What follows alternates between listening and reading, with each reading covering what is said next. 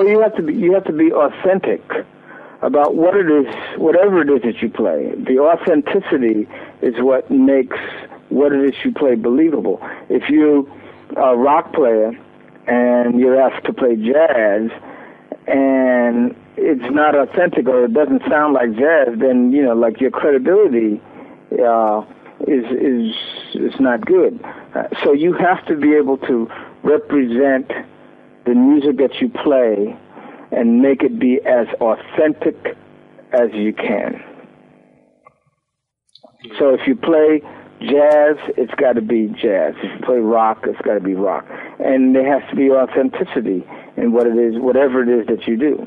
Well, yeah, I mean, yeah, you have to really know enough about the styles and research the style in order for you to be legitimate when you play it.